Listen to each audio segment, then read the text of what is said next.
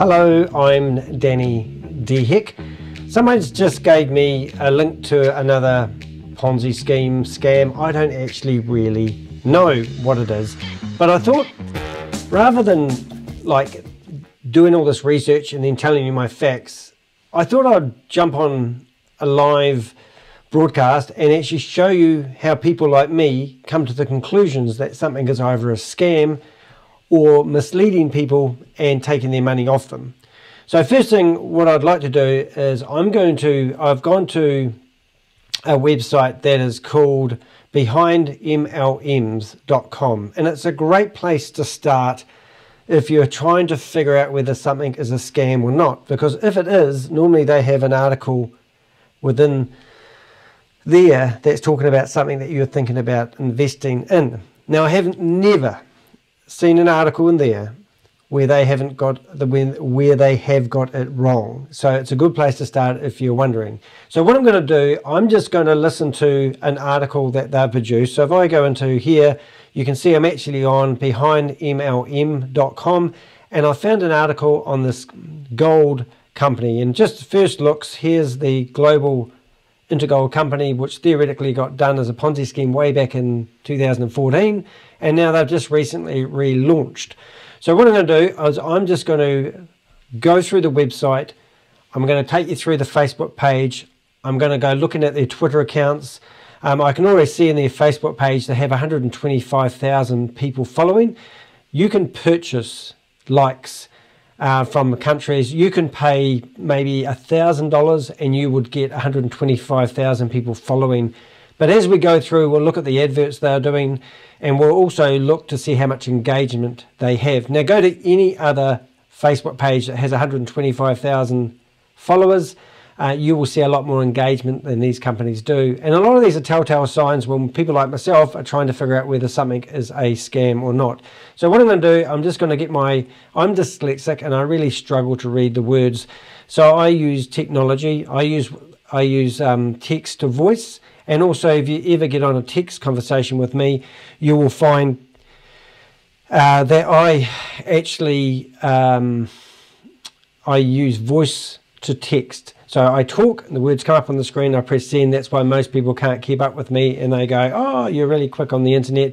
I embrace technology. I love technology. I love where the world's going with crypto and the freedom it gives us. But what I don't like is people being ripped off by people who are capitalizing on people who aren't educated. Now, I'm just an average guy, I'm not trying to be a hero, but I just want to show you what I actually do when I see something that looks like a scam, and maybe you'll learn something from it anyway. So let's go back into workshop mode. I will get my reader to read it, and away we go. EmGoldex review. Third EmGoldex Ponzi reboot. APR.15 2020 in EmGoldex. MLM reviews. EmGoldex is the latest chapter in the EmGoldex scam saga. EmGoldex was a gold-themed cycle or Ponzi scheme that launched in 2014, following multiple regulatory investigations and fraud warnings. The US, Philippines, Malaysia, UAE, EmGoldex collapsed in mid-2015. The company rebooted as Global Intergold shortly after the collapse, carrying on as if nothing happened. In November 2015, Philippine authorities filed criminal charges against local ringleaders. Since then, Global Intergold fraud warnings have been issued by Curaçao and Peru. In February 2019, authorities in Sweden arrested Joseph Tran, a serial Ponzi scammer who dated back to the EmGoldex days. 2 months ago, Global Intergold collapsed and was rebooted as GIGOS. GIGOS, Global iGold Online, has been set up as a bogus shell company in England. Who owns and operates any of the EmGoldex companies has never been publicly disclosed. In our Global Intergold review, marketing footage suggested Eastern Europeans were behind the scheme. This is supported by the majority of EmGoldex Global Intergold GIGOS marketing videos being natively recorded in Russian. As always, if an MLM company is not openly upfront about who is running or owns it, Think long and hard about joining and or handing over any money. GIGOS's products. GIGOS has no retailable products or services, with affiliates only able to market GIGOS affiliate membership itself. GIGOS's compensation plan. GIGOS affiliates purchase matrix cycler positions. Smart, €235 EUR. Pro, €385 EUR. Accord, €485 EUR. Line, €885 EUR. Cycler positions are valid for 12 months and incur additional undisclosed tax fees. After 12 months, a GIGOS affiliate must purchase another cycler position in order to continue earning. As with Global Intergold, the size of matrix used in GIGOS is not disclosed. For reference, EmGoldex used 2 multiplication 3 matrices, so a similarly sized matrix is likely deployed in GIGOS. In any event, cycler returns are paid when a GIGOS affiliate's matrix is filled via direct and indirect recruitment. Returns paid out across GIGOS's 4 cycler tiers are as follows. Smart, 2 positions paying €300 EUR each, €600 EUR total return. Pro, 3 positions paying €750 EUR each, €2,250 EUR total return. Accord, 2 positions paying €650 EUR each, €1,300 EUR total return. Line, 2 positions paying €1,200 EUR each, €2,400 EUR total return. The reduced returns paid across Accord and Line suggest smaller matrix sizes might be used to speed up cycling. Leadership bonus. The leadership bonus appears to be an additional 15 tier 4 multiplication 1 matrix cycler. To qualify for the leadership bonus, a GIGOS affiliate must have recruited 3 affiliates who have each invested and generated €35,000 in downline investment volume. Once qualified,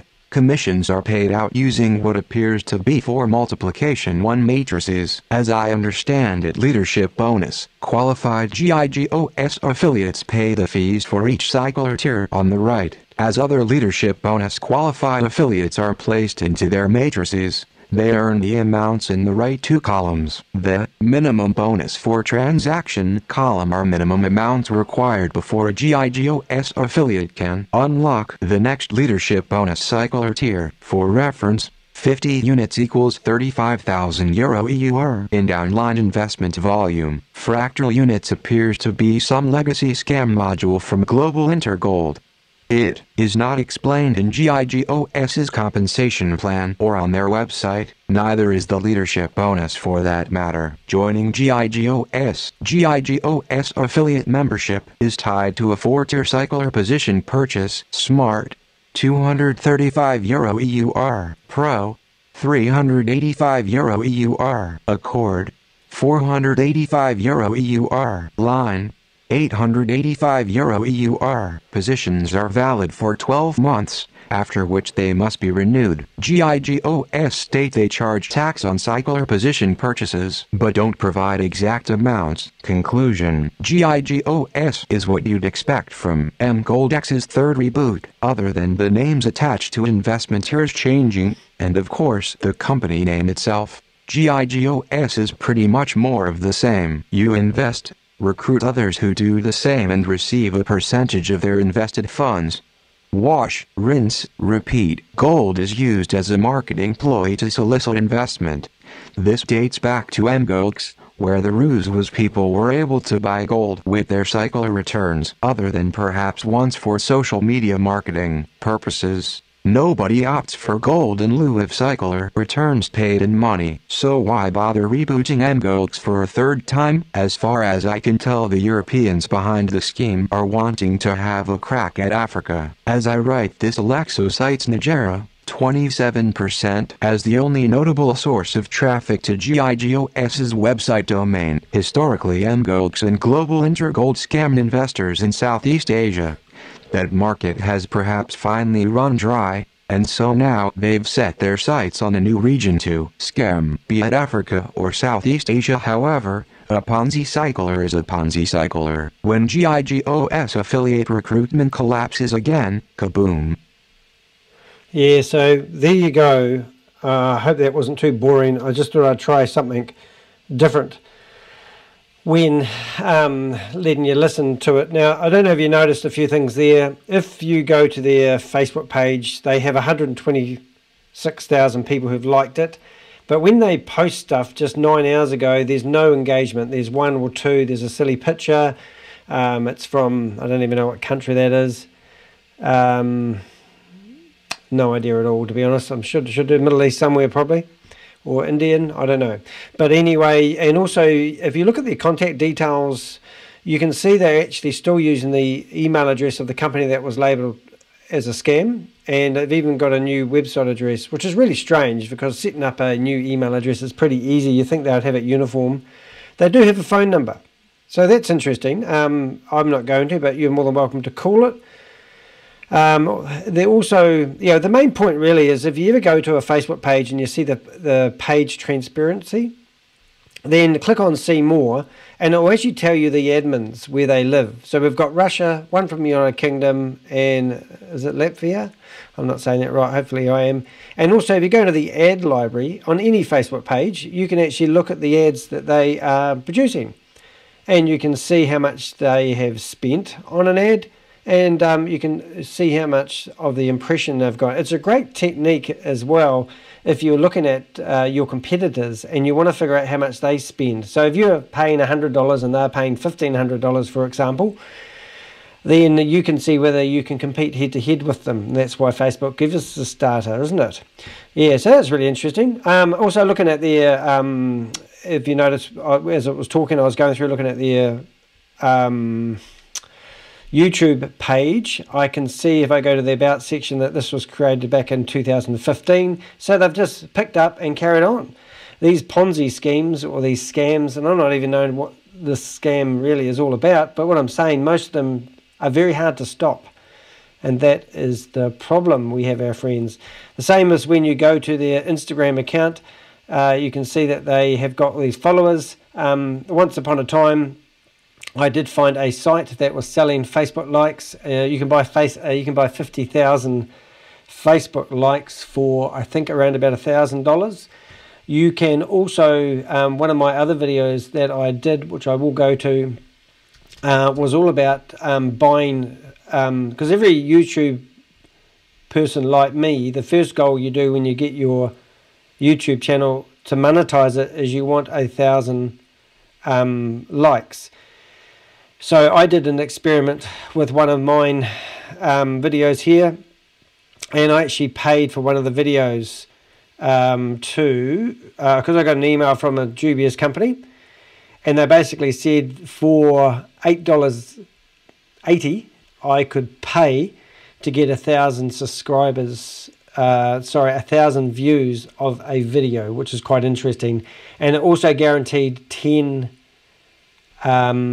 comments, and all the comments were silly things like best channel ever and all that sort of stuff. And so I show people how you actually go about buying traffic, not traffic but likes and subscribers for your YouTube channel.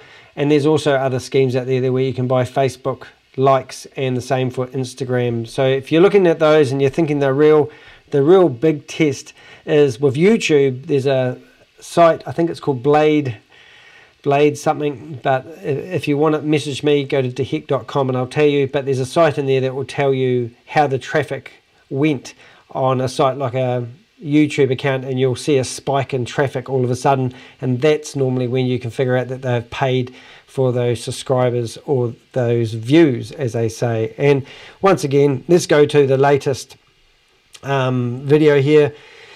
Sorry, the latest 18 hours ago they posted this banner.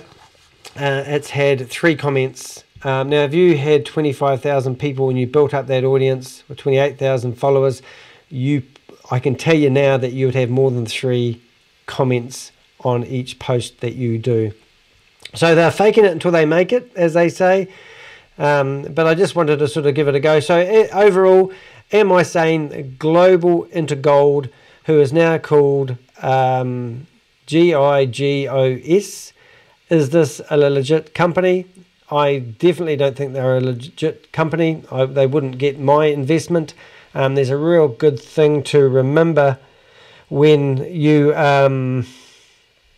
look at these companies. If it sounds too good to be true, it often is too good to be true. And really think about that. There's lots of ways to make money. One of the books that I read once was called 100 Side Hustles. I think I've actually personally done about 50 of them. I believe that what you need to do if you're trying to be self-employed and you want your independence, like a lot of these get-rich-quick schemes say, you know, your financial independence and your passive income, look for a product or a service you can offer to somebody and then just sell it once. And then once you understand the formula and the process of coming up with a product or service and selling it to a person, you know, whether you put 15% markup on something or you put 300% markup on it, and you go through that transaction of selling that product to somebody, that is what you call a business. And you can start up as a sole trader. That's what I did for a long time, and then I registered myself as a company. So if you want any help with side hustles or making money online, I promise you I'm not into deceiving people. I do have workshops teaching people how to set up simple things like email addresses, how to set up a website, and stuff like that, really, which every business needs. You may not need a website, for example. You may get by with a good Facebook page and building up an audience. So you can start small and think big, but if these schemes are enticing you and you're thinking, look, I just want to invest $1,000 and get $5,000 back in a short period of time, then stop and think, it's too good to sound too good to be true. It is too good to be true. So hopefully that helps, and hopefully I can also show you some other things. Another thing I will show you just before I get carried away is if I wanted to look at this company here and look at the history of this company, there's a website called archive.org. And this is the main thing I often do, and it's a time machine of all the websites that are on the internet. So just take out all the stuff in front and just put in the domain, press enter, and you can do this with any website. And now it will go back and it will tell you when that website started. And you can sort of see how busy it got. So I can just about guarantee there was some big activity happened in 2020. And so I'm going to go back to 2015. I'm going to find the first snapshot of this particular website, which I think is that one there. Is it going to work? Maybe that's not the best choice. Or is it going to go there? So this will bring up the old website, the very first time that the archive.org visited it, and it doesn't look like it's going to work, unfortunately. Let's find one that does work, because it's always exciting. Let's go 2016, that might be better. Okay, here it comes, it popped up now. So I'm going back to, that didn't work. Let's find one that does work. And this site will stroll around the internet looking for websites and taking a snapshot of them, and then I'm not having much luck here.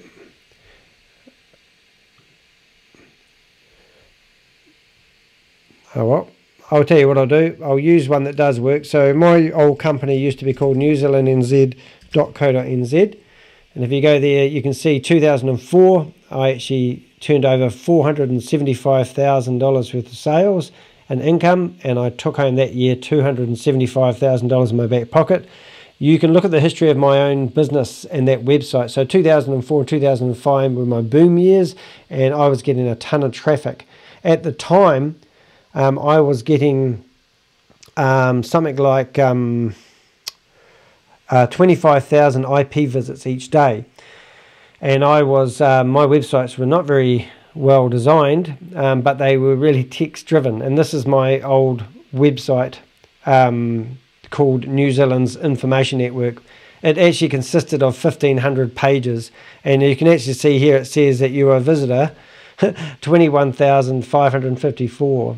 And that was because I had a whole lot of information about New Zealand in general. So every time I got a client, I would, let's just go into freshwater fisheries, I would basically write content that suited that client and then wrap it around that client's website. So for example, we just were on New Zealand Information Network. We clicked on an information a series of articles about freshwater fisheries, and because I had a hunting guide that wanted that traffic, then I'd wrap his advertising all the way around it. So I never really sold websites to people, but I did advertising for them.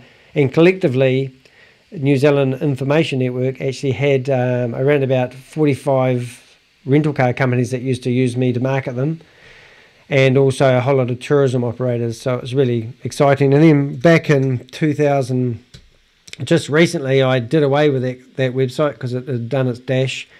I put all my eggs back into my personal brand. And when you click on blog now and hold your mouse over About New Zealand, let's have a look at those same articles. And we're looking at freshwater fisheries, for example. I now have all these articles back on my own brand, and I can, these are like what I call fish hooks. People are searching for information about freshwater fisheries in Wellington. My articles come up, people land on them. So let's just go into a general one. And now what I do is I wrap advertising around these articles that people are landing on. So because I used to get 25,000 people to my New Zealand's Information Network website every day, this here is now coming back to me. So what I'm doing at the moment, because I have a business networking company, and that business networking company was a face-to-face business networking company where I'd get small to medium-sized businesses together, and we sort of all network and help each other in business and give a lot of business support. I had about 150 members. They all paid me $59 a month. And when COVID happened, basically we tried to run it on Zoom, and basically it fell over. So since then, I have been trying to reinvent myself. And what I've decided to do is produce online workshops teaching people how to survive and thrive in business, because that's something that we really need to do these days. Wouldn't you agree? So I'm all about personal branding. That's why I use my name. I have tehek.com.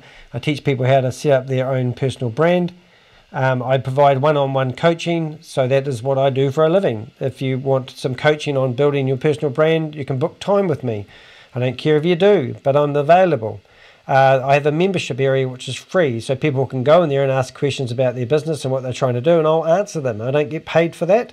And then I have a whole lot of workshops which I've put together. I haven't quite finished them, but people want to get a better understanding of LinkedIn, so I provide information on that. People want to build a website. Now, to get a website built with me, I only charge about $1,200, but you've got to provide me with information. But I don't want to do that anymore. I'm sick of building websites for other people. So I've done an online course, which I think is 475 New Zealand dollars, and it's step by step. It shows you how to build a WordPress website from A to Z.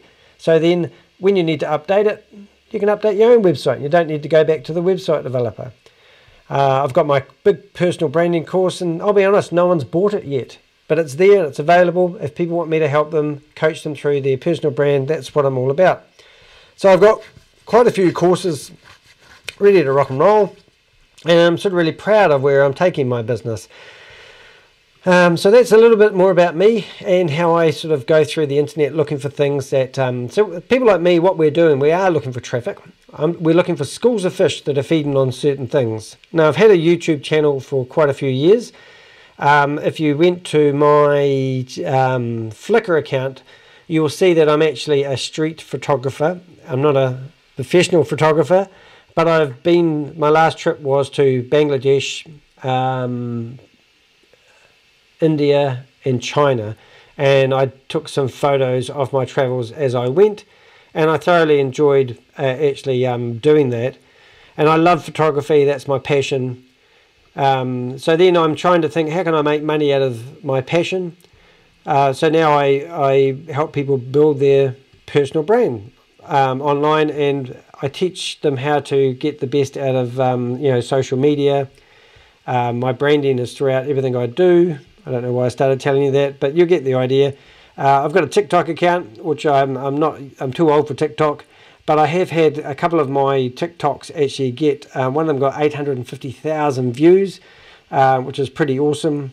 And I've had some success with TikTok, but I'm learning as I go, and everything that I do and I learn, I basically try to share that with other people, because we all need to survive and thrive in business. We need to learn how to overcome those obstacles, and if I can be any help, that's great. That's basically me. So I hope you enjoyed watching my wee video, which I didn't plan to do, but I just wanted to show you the process of going through and looking at these scams, and my first glance whether it looks like it's legit or not. And what is it, the GIGOS, to me, my opinion, could be wrong, probably going to get told I'm wrong, is a scam, and they're trying to mislead people. Stay away from Ponzi schemes and Ponzi scams. No, stay away from Ponzi schemes and scams. And if you're unsure, feel free to reach out to me and ask. Have a great day. See ya.